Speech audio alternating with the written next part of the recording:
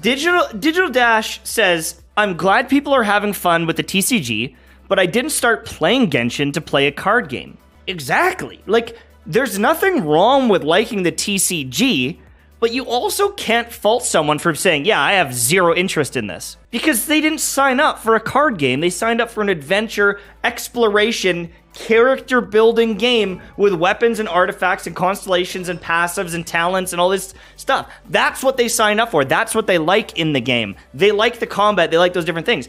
It's like when I complain about the mini games and the Serenity Pot, because I'm like, man, they're putting a lot of effort into these things that I don't really enjoy. People are like, well, that's what Genshin's all about. It's like, well, now is Genshin all about the TCG and they're going to limit the mini games and the Serenity Pot that you like? I don't know. But maybe they're building something that you don't like now. Or maybe down the road they'll build something that you don't like. Again, I was one of those people that jumped in, and within the first couple of days of playing and seeing all the weapons and all the talents and all the characters and the synergy and the reactions, and you look and you open up your party and you can do hydro resonance and pyro resonance, that's what got me.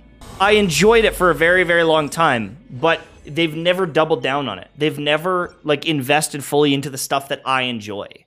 And so the TCG comes out and people are like, well, why aren't you playing it? And I say, well, because I don't like it.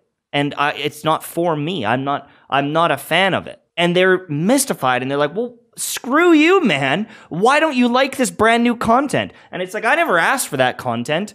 I never even would have recommended, suggested, or thought about that content for a game like this.